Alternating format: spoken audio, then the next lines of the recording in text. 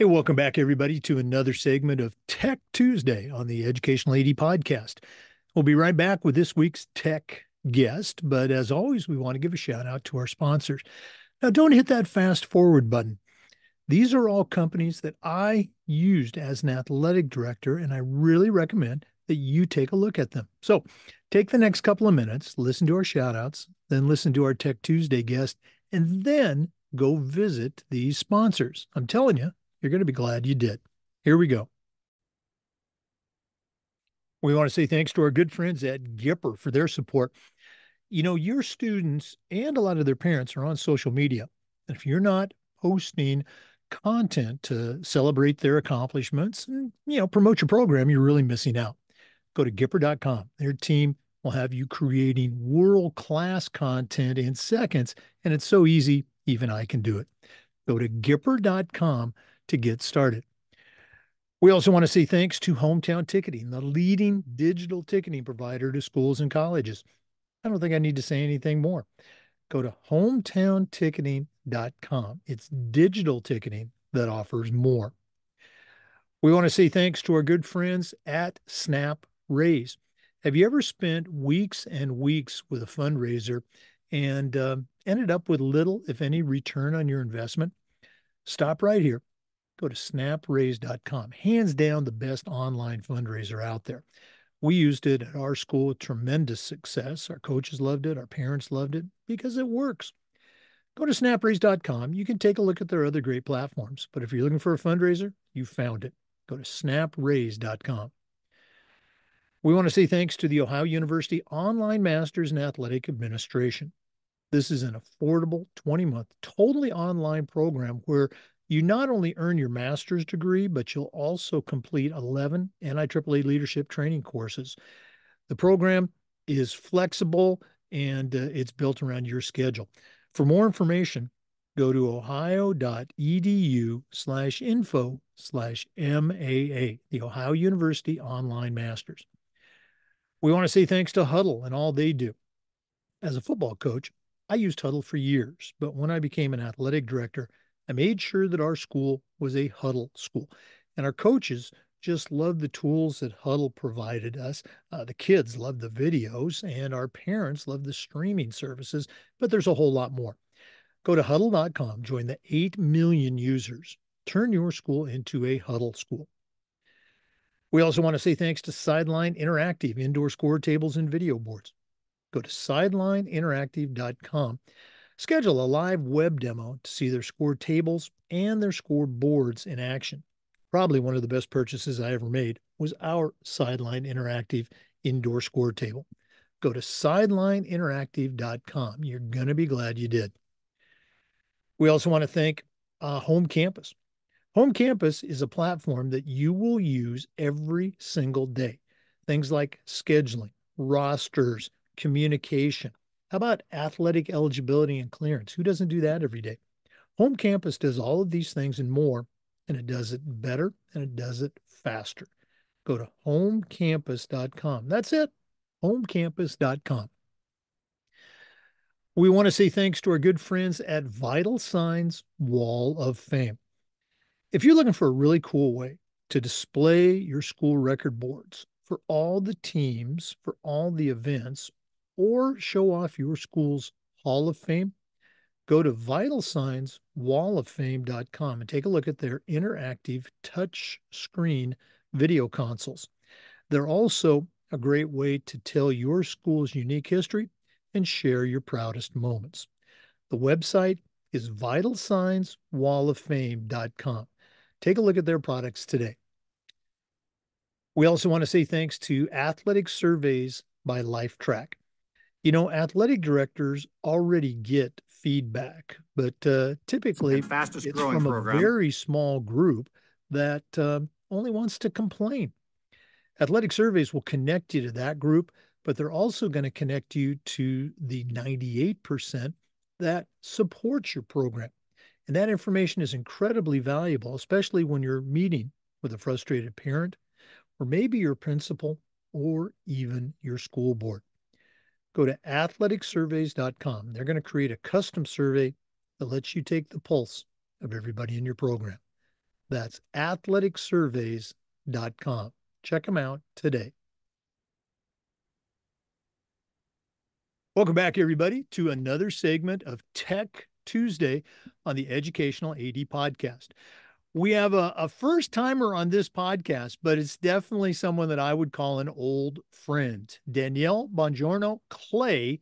She is a senior director of partnerships at a company called Hometown Ticketing. Now, I met Danielle, I'm going to say it had to be close to when she was starting at Hometown about 4 years ago. She's always been kind of the lead rep for Hometown at our FIAAA conference.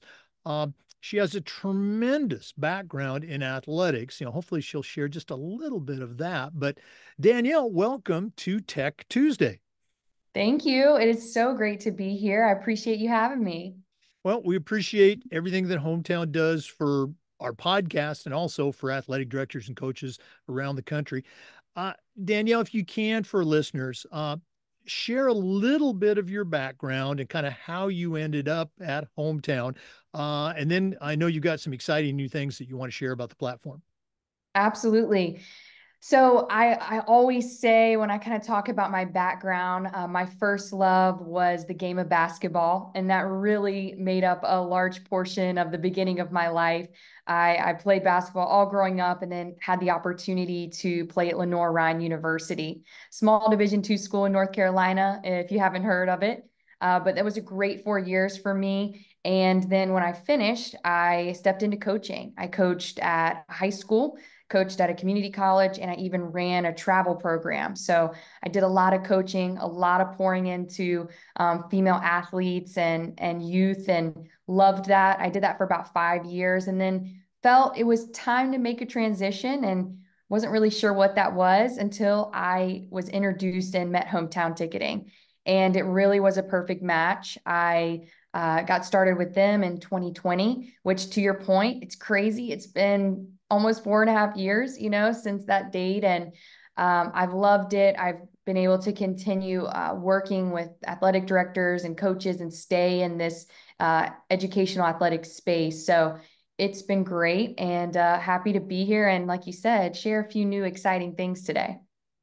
Well, again, you worked in a number of different roles at Hometown Ticketing. Now you're, as I mentioned, the senior director of partnerships. Um, I think a lot of our listeners that use Hometown, obviously, and when they hear that name, they think just about the online ticketing, but there's a lot more to the platform. What are a couple things that you want to share with our listeners, both old and potentially new users?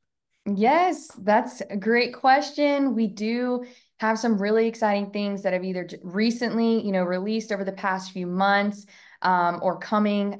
So really what I wanted to talk about today is kind of our functionality around how fans get into the event. And one of our core features, if you know Hometown or if you're using the platform, you probably used our scanning.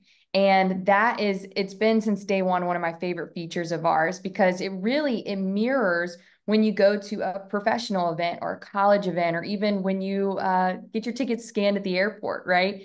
So it's very simple to do.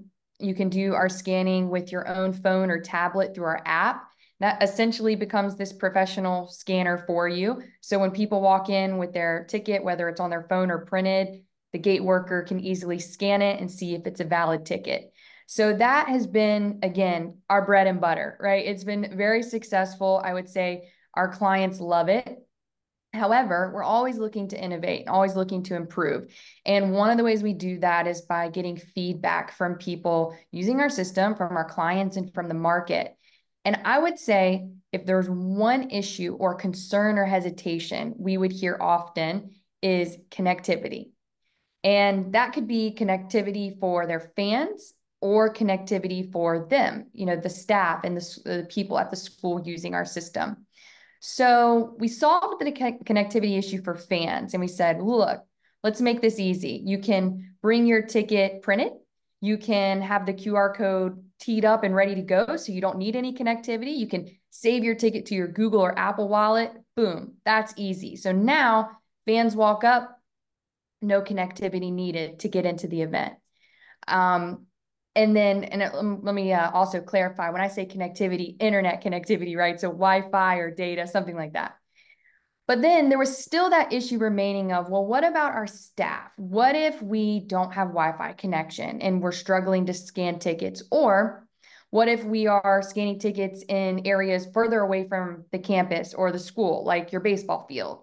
And so we don't have a way to connect the device so we can scan. So I remember probably 2 years ago when I first started kind of hearing this issue. I'm in North Carolina. So we got some cities in North Carolina. We got a lot of rural areas too, right? So I would hear ADs express this and the idea came up of, wow, it would be really good if we could scan tickets without having to have some form of internet connection. And lo and behold, here we are. We have that feature now. It's existing. Clients are using it and loving it. And essentially, how this works is one of two ways. One, let's say you're scanning in an area where you do not have internet connection.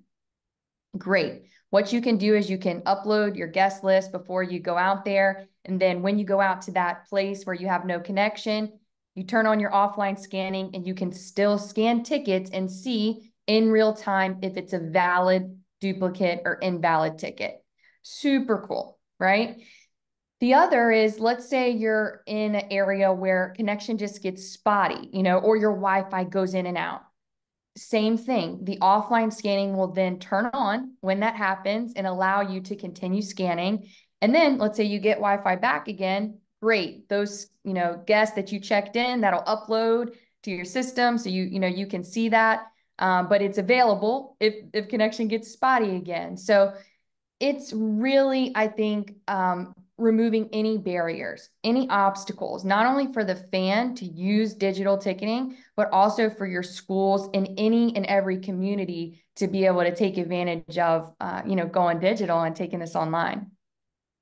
Well, and again, I've been at a number of events, even now as a retired AD, going to football games or basketball games, and I've seen that actually happen where the Mm-hmm. internet wasn't working and the line was getting longer and longer. What a great innovation! What kind of feedback have you gotten so far from the people that have been using it? Yeah, so great feedback already. I mean, for one, so many clients that we've started to bring this to and say, "Hey, guess what? This is now here." They're over the moon, because they're saying if there's one thing that would really help us, it would be this feature. And then we have had some clients this spring, whether it be championship events or any schools that have been finishing up some events before the school year was up, starting to use it, and worked awesome. Just being able to have, not only the option, but also the assurance of, hey, we've got your back no matter what happens with the internet. As we all know, it can be unpredictable. And so I think already a lot of positive feedback, but we're so excited for, all of our clients to get to really utilize this fall when everything picks back up for the football season. Oh yeah, absolutely. And I know Hometown is a sponsor, but they're a sponsor because I hear all the great things that athletic directors say about them, and the customer service I think is one of the things that really sets you apart. Before you and I started recording, you mentioned that there was another feature that you wanted to talk about. Yes, so we do have another really exciting feature right now. Again, and this came from a lot of feedback from our clients and from, people using the system. It's really important to us that we're listening and making adjustments and being innovative, right? And what we found was a lot of people love scanning, but there's another method people really appreciate and enjoy using when it comes to allowing their fans or their guests entry into the event. And this method is self check-in. So now we have a scanning option and we have a self check-in option. So essentially, self check-in is if you have purchased a ticket, you can walk up, show the gate worker that you purchased the ticket, and hold down a button, and it will kind of spin and then validate for you. And so it's a way for the fan to actually validate the ticket on their own device. And this is another great option. Again, we have clients currently using scanning, using self check-in. It's really, kind of what does your community prefer? What's easiest for your staff? But the good news is you can do either, so the options are there. And again, already a lot of positive feedback, and our clients are loving, now having both of those options on the table. So, for somebody who might be still on the fence about using or converting or adding online ticketing, um, how is that self check-in going to be? How is that going to help Joe or Jill AD who might be listening right now? Yeah, that's a great question. With the self check-in, I think one of the nice things you could say is that if someone is new to online ticketing, you don't need anything to do it, right? Your fans buy their ticket, come to the game, tickets on their phone, they hit a button and walk in. Easy, right? And I think this also can be nice for your gate workers if maybe there's some hesitancies around using equipment or devices. Again, it's super simple, and a lot of people say it's a lot of fun to scan, but it's up to your community. It's figuring out what works best for you. And we've heard tons of positive feedback about self check-in. I mentioned we used to not offer it, but we now do because we've learned that for some communities it's easier. And so we wanted to make sure we had that on the table. But I would say the biggest thing is this: whether you're scanning or utilizing self check-in, it's all about communicating what you're doing, and us helping you do that. Us helping, making sure your staff are prepared and trained up, communicating, to your fans how to easily buy tickets and get into the event. And once, that communication goes out, then your community a lot of times adapts very quickly. And a lot say, wow, we should have been doing this a long time ago. I I was just on the phone with an AD last week, and he said that very thing. They just converted. So Yep. Yep. so true. Danielle, I'd love to have you stay on and pick your brain a little bit more, but we want to save it for another Tech Tuesday. If one of our listeners wants to reach out, find out more about Hometown, about these features, or maybe just add you to their network, what's the best way that they can get a hold of you? Yes, so I'm going to tell you first to go to hometownticketing.com. There you can find out more information. You can easily book a call with one of our amazing team members to talk to someone directly, whether you are a client or someone that's in the market looking maybe for an online ticketing solution. Our team is there and ready to help you. So hometownticketing.com. You can find me on LinkedIn. I would love to connect. Always as well, happy to help answer any questions. So Danielle Bongiorno Clay on LinkedIn, and would love to connect with you. We would love to support you. And Jake, really appreciate this. Hope this gave some insight into your listeners and, got them a little excited about the fall too.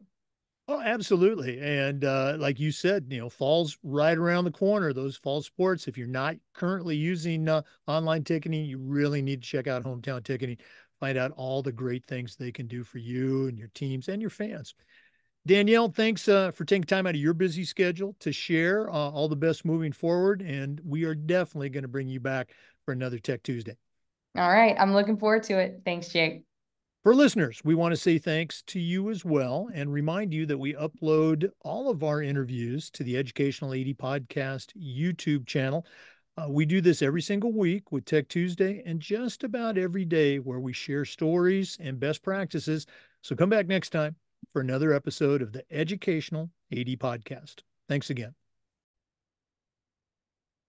Before we go, we do want to give a shout out to all of our sponsors. You just heard about hometownticketing.com. Go to hometownticketing.com, check out all their great platforms. Want to say thanks to Gipper. We want to thank Huddle for their support. I want to thank Home Campus. Go to homecampus.com. Sideline Interactive, indoor score tables and video boards. Athletic Surveys by Lifetrack. We'd like to thank Snap Raise, part of the Snap app. Also want to thank Vital Signs Wall of Fame. That's vitalsignswalloffame.com. We want to thank the Ohio University Online Masters in Athletic Administration, K-12 Sports Tech, that's k12sportstech.com, and one more time, huddle.com. Check them all out. You're going to be glad you did. Thanks again for listening to this segment of Tech Tuesday on the Educational AD Podcast.